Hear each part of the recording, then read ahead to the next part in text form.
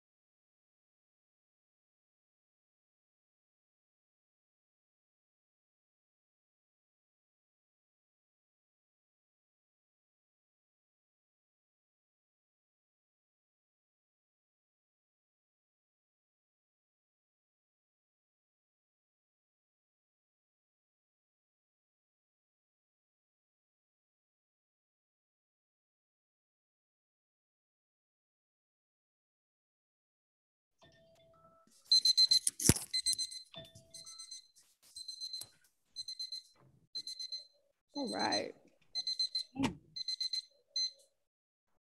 All right, all right, all right. Now we are here for the Q&A. You got a Q, I'll find an A.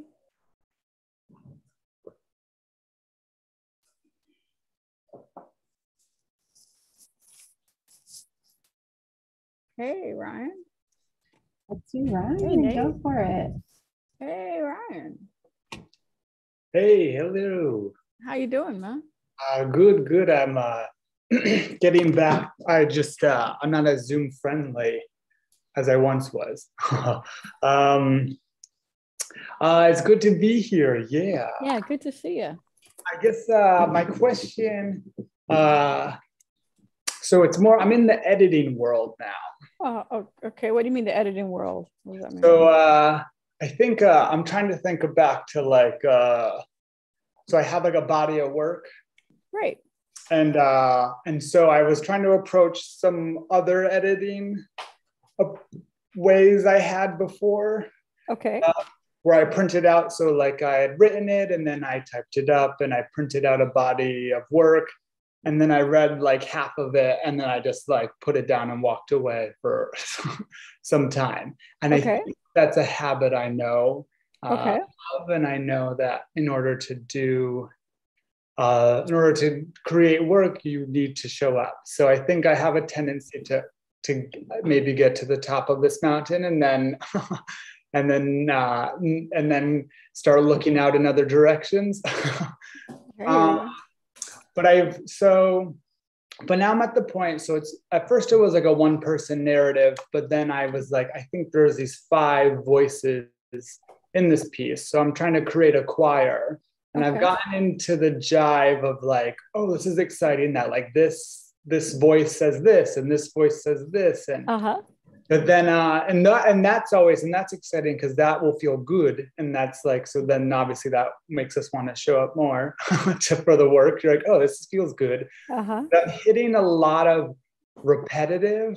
And that's where I think that sort of derails me because I'm like questioning if it's like in this repetition, like what works or what doesn't work. I think I'm being very precious as opposed to just like trying to use the image of like I think you've used before, I've heard you use like a sort of like enjoying the editing process of cutting things, where I feel like in some of this repetition, I'm getting just a little lost in like what I'm trying to hang on to, or like, I'm like, maybe that will eventually serve me, but it doesn't. But I think, so yeah, I guess in the editing, in terms of like repetition and what feels worth, it's hard. Yeah, I guess it's like, I feel like I'm so in it, I can't really gauge how to cut some of this repetition, if it's catering to sort of the momentum of the story or not. Okay. So let me try to paraphrase. So you have a piece and you've written from the beginning to the end. So you have right? Is that correct? Yeah. Okay, great. Okay, so that's great. So you crossed the finish line, and now you're going back and you're working on the editing of it, and you find that in the editing you're discovering that you have a lot of repetition. Right. Yeah. Is that correct? And you're wondering if that repetition, if we should cut it or we should keep it, right? Yeah, I'm just getting, because I feel like some of it is helpful. I guess I'm just getting, and then I just sort of I think I'm getting a little lost in if it's just a little soapboxy repetition energy. I hear you. So, I mean, if you feel like some of it is helpful, then I would keep the parts of it that feel helpful, and the parts that feel like, okay, I've heard that 5 times and I'm not really, I'm not going anywhere new with it, or it's not really helping the piece in any way. You don't always have to go somewhere new with it. That's just one way of deciding. But if it's really not helping the piece, if it's not being additive, if it's not taking your piece to the next level, then you can take it out for the moment and put it off to the side, and you can always put it back. You know what I mean? You're not cutting it and burning it and forgetting about it. You're just cutting it for the moment, and you're going to try it without it. Okay. you know, just go ahead and enjoy pruning. And it's going to, I think maybe some new things will come to mind after you've cut some of the repetition. Maybe think, but I need something there, but I don't need a repetition. I don't need something that's just repeating. I need something new there. Maybe, you know, you cut, maybe the speech, you know, that you're thinking about is cutting is this long, right? So you cut those 7 lines out and you leave the space and go, what new can happen here? Just write that, you know, in the space by hand, or write it in big letters, like need something new here. You know, what else can the speaker say on this point? You know, what else can we talk about? What else might be fun to see right here? You know, or fun to hear right here. Do you know what I mean? Yeah, I think it's interesting I'm finding myself in this precious energy space. I'm not even, I was editing out of a hard sort of copy by hand, but then I was like, I think I'm going to try editing within the matrix computer route. And I'm even noticing instead of cutting, I'll just like italicize them. And I'm like, maybe I should cut this, but I'm like, girl, why don't you just cut it? Well, why did you move from the hard copy to the computer? I think when I fall into the category of actors who create one-person performances. But then I think with this piece, I was like, you could have these 5 different voices of this one.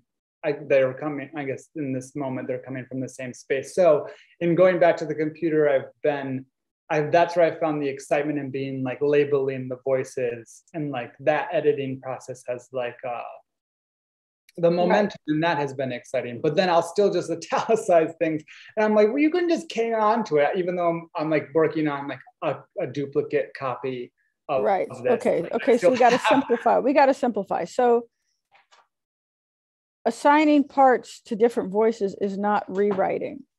That's writing. That's why it feels confusing. So what you do is take a copy that's on your computer, assign the voices. Don't cut anything.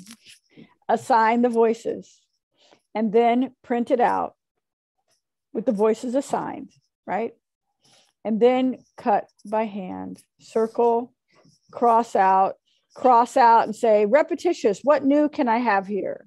Or what else can this character say? This character said this 5 times already. I'm tired of hearing it. You know, what else is new? Like that. Okay. So yeah, because you're writing and rewriting at the same time. Oh yeah. Okay. So assign the voices, get all that done to the best of your ability in this draft, and then print it out again, and then read it through and start circling and drawing lines through things that you'd like to cut. Okay, yeah. Okay. Yeah, that sounds more fun. Yeah, we've talked about it before, you know, doing one thing at a time. Writing and then rewriting is better than trying to do them both at the same time. Okay, yes. Yeah. Cool. Okay. All right, well, thank you. Thanks, Ryan. It's great to hear you writing though, man. It's great to hear you. Yeah. Great. All right, Nate, you had your hand up. Yeah. I know. Nate's like, yeah. No, I don't have a question. I think it was the wrong type of emoji. I'm sorry. I know it's weird. There you go. There you go. Hey, bro. All right. So I will ask. I was hemming and hawing. So in the grand scope of like playwriting, I'm new. My training is in acting.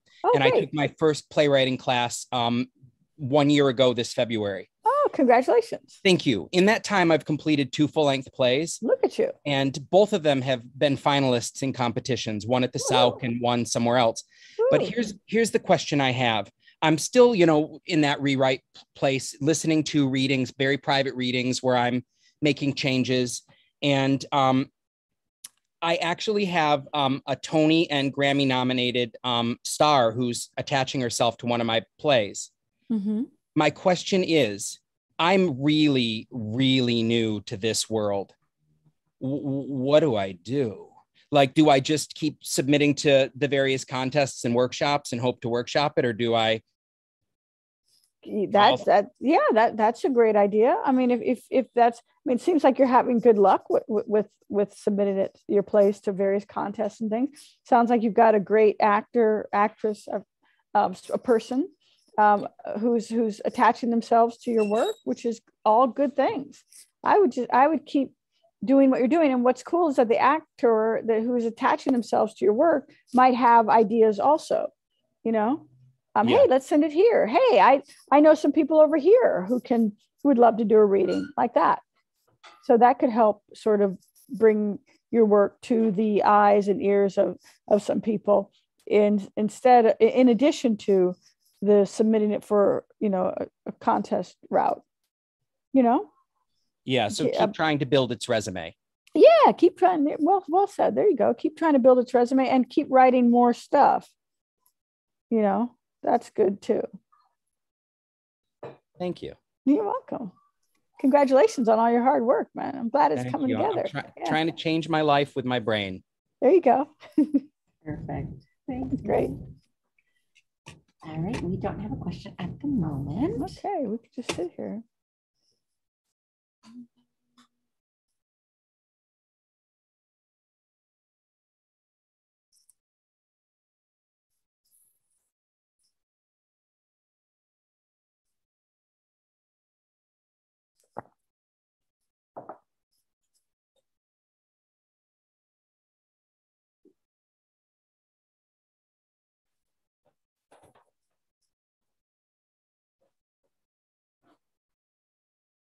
All right, Crystal, go for it. Hey, girl. Hi, how you doing? I'm good. I'm good. Good to see you. Good to see you too. So we're back at the same place we were like last week. Where I'm working on this, you know, the play about the sermons. I changed it to the absent sermon, and so right now it's one character and I think 4 or 5 different sermons. Okay. And an event happens right outside the church, and it's basically him missing the mark because he's preaching on one thing, something's happening, and he's not addressing what's happening until later. But I don't think it's a one. It's not. I know it's not a one man play. But I've had a really hard time trying to imagine more people, because I think there's a lot of commentary on my end for the process, not the process, for what he has to say or what he has to go through and hopefully grow from. But I feel like there should be other people there to, I don't know. I feel like there should be a world, and I don't have that world. I just have this event and this one man speaking, but I feel like there's more to it, and I don't know how to get more of an, I don't know how to create that world. Usually the world kind of comes, but I kind of just process has been a little bit, I told you, like just different, because it's just coming from my opinion. And so I feel like I should have done things the normal way, whatever way that is. Yeah, we don't know what the way that is. The normal way is whatever it is that you're doing. Right. So have you ever seen The Matrix? Oh, yeah. Great. You know, Neo? Okay, so you know zeros and ones? Zeros and ones. The screen looks like when they're looking at zeros on that green thing. Great. So we're going to play a game. Okay, so you're looking at a screen, right? So you're Neo right now. Just look at the screen. See all the zeros and ones? See those green lines? Okay. Right. Tell me who's in the play. Who else do we need to hear from? Who else do we need to see? Just tell me. Who else do you see? Who do you see? Say something. A black man. Black man doing what? Quick. Arguing. Arguing with whom? Angry. Great. Who's he talking to? A woman. Yeah, great. What's she doing? What's she look like? What? She's trying to defend and trying to defend the preacher. Oh, okay, great. Okay. Who's she talking to? She's talking to the Black man. Great. Okay, great. Who else you see? Who else? Quick. The screen is zeros and ones. That's all there is. You have to read it. You're reading the code. What is it? What do you see? Okay. The pastor. Good. Okay. Who else? Even if it's wrong, tell me something stupid. Give me a kid. Stupid idea. A kid. How old? 7. Great. Does it matter? Does the gender or sex or whatever the appropriate phrase is? Boy or girl or boy. Other. Great. Okay. What ethnic group? Anything? Can you see anything else? A white boy. White boy, 7 years old. Great. Who else? Zeros and ones. Who else do you see? Come on, read the code. Who else do you see? A Black woman. Black woman. Yep. Okay. Different one than before. A Puerto Rican man. Great. Man, what's he doing? What's his deal? He's angry too. He's angry. What's he angry at? He's angry at the lack of response. Great. Oh, but look, I see there are people who are happy. Someone's happy. Someone's glad. Someone's happy. Someone's appropriate. Happy. Right? Don't you think? So look, okay. Zeros and ones. What else is there? There's depth of field. They're not all on the same page. Okay. Come on, Neo, read the code. What do you see? Say something wrong. An Asian woman. Say something wrong. Go ahead. Keep going. Go ahead. An Asian woman doing what? Where'd she just come from? An Asian woman complicit. Great. Okay. Is she old? Young? She's middle-aged. Great. Does she have a family? Yes. How many? 3 kids. 3 kids. And a husband, wife, what? Husband. Great. Okay. What does she do for a living? She's a nurse. Great. Okay. Good. There's some people. Some, right? I mean, yeah. Well done. You see, it's there. You just have to read it. That's good. Those are some people. Okay. Now you can make scenes out of those. They can talk to the audience. They can all go to the church that he preaches at, the pastor preaches at, Right. You can put them anywhere you want. They can be on the street. They can, Yeah. Yeah. Okay. Yeah. Okay. Mm-hmm. That was great. Weird, right? This is weird shit. Right. And guess what, Crystal? That was the normal way of doing it. Okay. Well, yay. So see how that works. Yeah. See how what that feels like, right? For those people, right? Yeah. Okay. Right. Yeah. All right. Thank you. That was fun. That was fun, yeah. Right? Yeah. Okay. Great job. Oh, amazing. All right, Lynn, you're up next. Hey, Lynn. Unmute yourself, sis. You got it? There you go. There you go. You did. So, endings. Yes. When you talk about, just writing crap, just write crap. Is that the same for endings? Okay, just write crap, end it. Like, a building falls on, Sure. your toe. Sure. Yeah. So like that. Yeah. Piano falls from the sky, crushing the character, blackout. Yeah, that'll work. Yeah. That'll work. You write that, and then in a week or so, you go, I'm reading the whole play, and I'm like, I don't know, maybe. I mean, but maybe that'll work. Maybe if they're, maybe that is wonderful. The play is about, and the play takes place in a bed. Okay. Because I think life takes place in a bed. A lot of life takes place in bed. Okay. And people come and go in the bed. Uh-huh. There's a mother and father, there are lovers, there are, people. I mean, it just seemed like this absurdist vision. I seem to get ideas in pictures rather than words to begin with. Okay. And bed gets bigger and smaller as play goes on, you know. Okay. And then, then the piano falls on the bed, and that's the end of the play. Yeah. I mean, okay. Well, I mean, you got to say, like, what's the story? You know, what's the story? Knowing the story will tell you what end you need to have, right?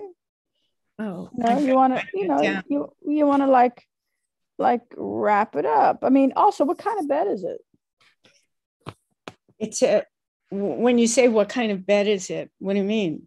You mean posturepedic or however you want to answer the question. The bed is just a bed, you know, raked a little, so it's a bed and it gets bigger and smaller, bigger and smaller. Okay. You know. Okay. Well, there's so many different kinds. I mean, there's the futon kind of bed. There's the trundle bed. I mean, it's like what kind of person is it? It's just a human. I mean, why are you asking me? I'm saying there's a human in my play. I'm like, you see what I put Crystal through? Like, how old is she? What she look like? How many children? You know? I mean, if you're playing, you know, what kind of bed? You might want to ask yourself that question. I'm asking you. Thank you. Is it a Murphy bed? That would be interesting. Okay. Is it a water bed? No. Does it change at all during the course of the play? It gets bigger and smaller and bigger and smaller. Bigger and smaller, but it's the same as like your basic hotel bed. That all it goes. Why does it grow? Is there mold on it? How does it grow? I mean, what is it growing? Does it start as a twin? More people are in the bed at certain times. But why does that mean the bed has to be bigger?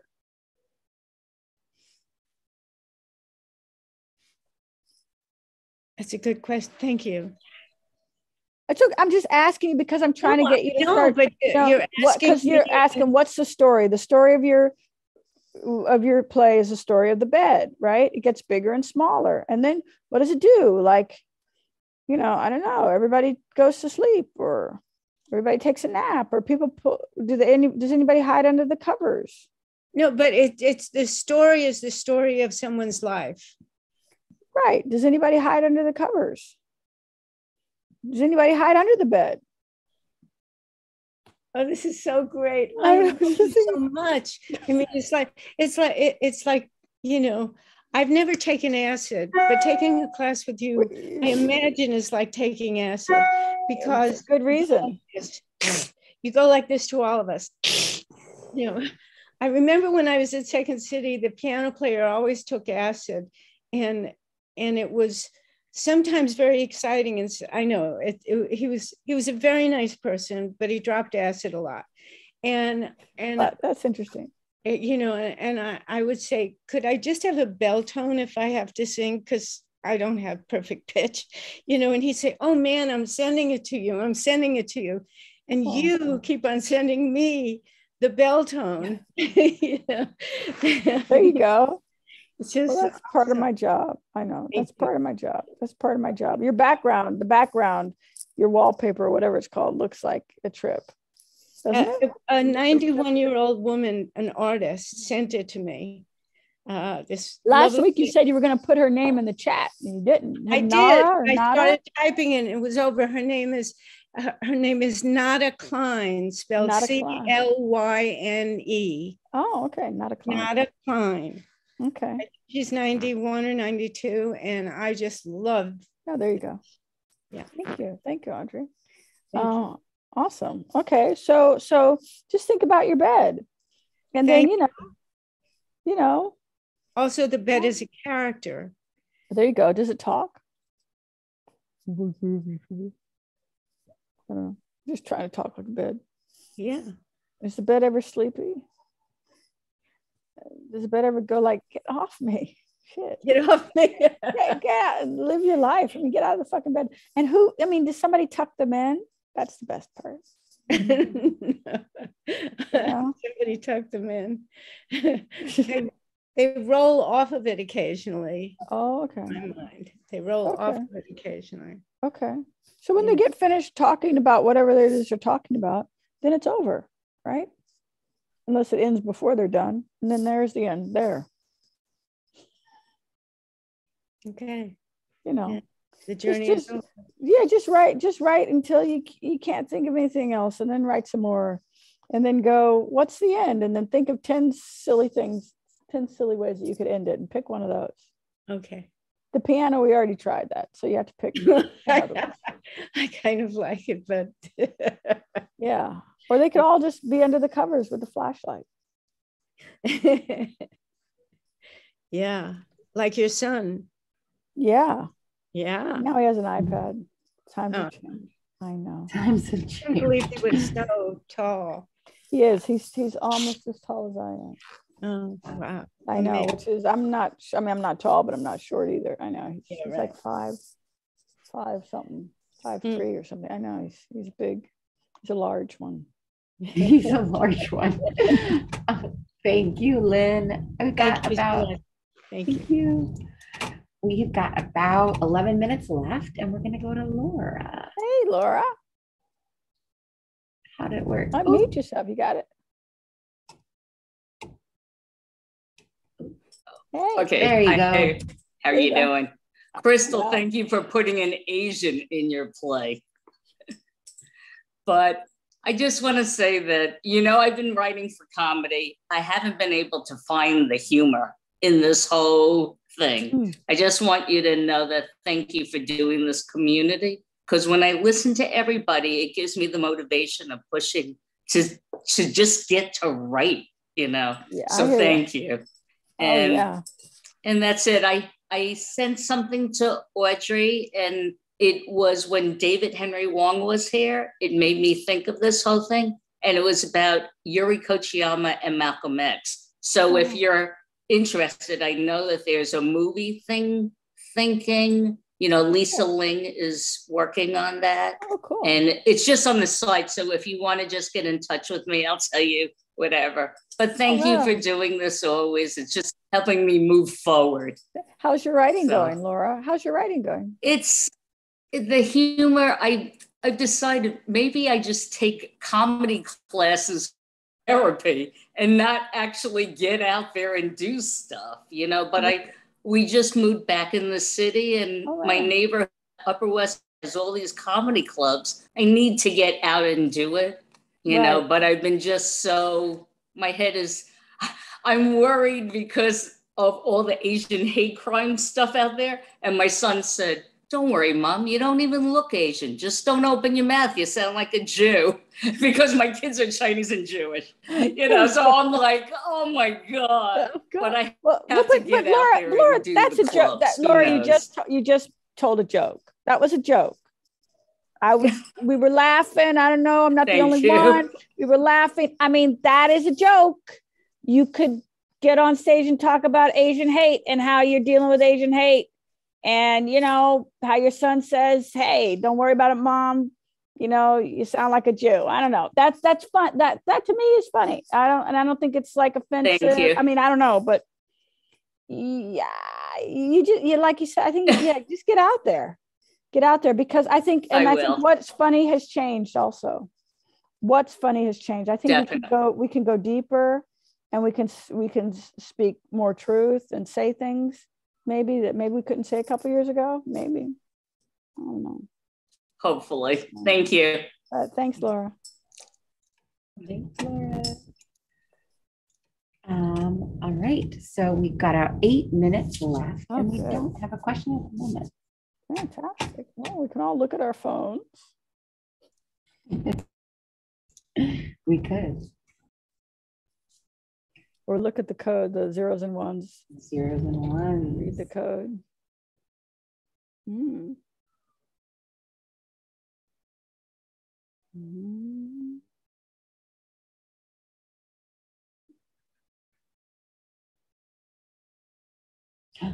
Nate, second question. Hey, There you Nate. go. Oh, I pressed the wrong button, I think. Oh, I've lost him. I think. Oh, there you go. He's still there, but he's on mute. There he is.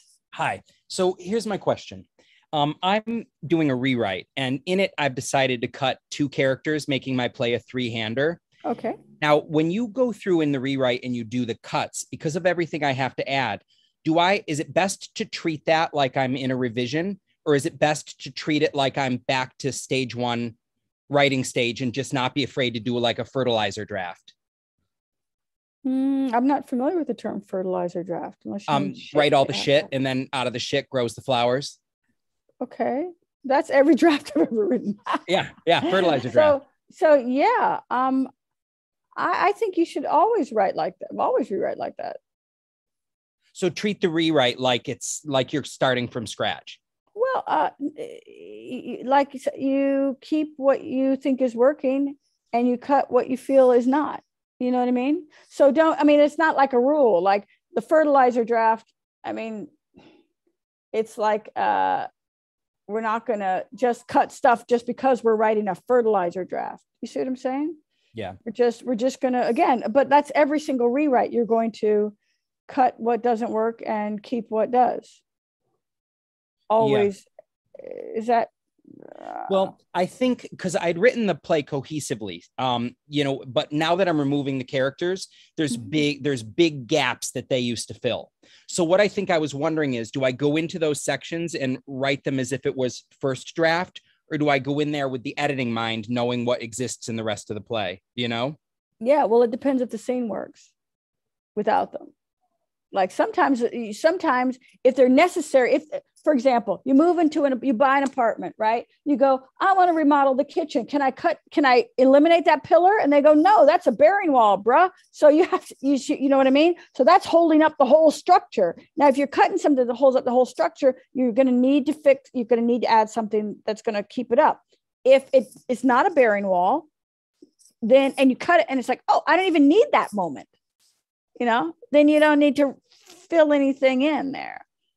You see? So it really depends on what it's doing. If you go scene by scene by scene, take out the character. Great. Take out the character. See if the scene works without them.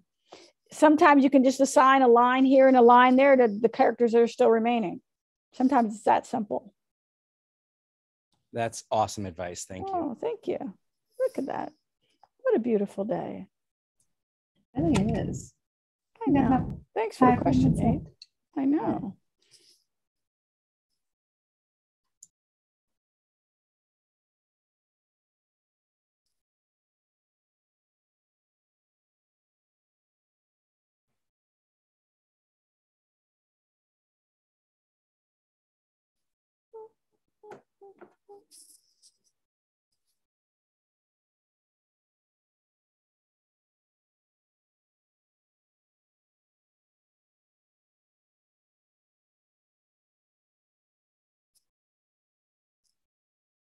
Oh, Crystal's got a question. Crystal. Go for it. Hey, again. It's actually unrelated to what I've been writing. It's more of like the writing experience, the writer's experience, and like, the rejection process. And like, how do you bounce back after several rejections?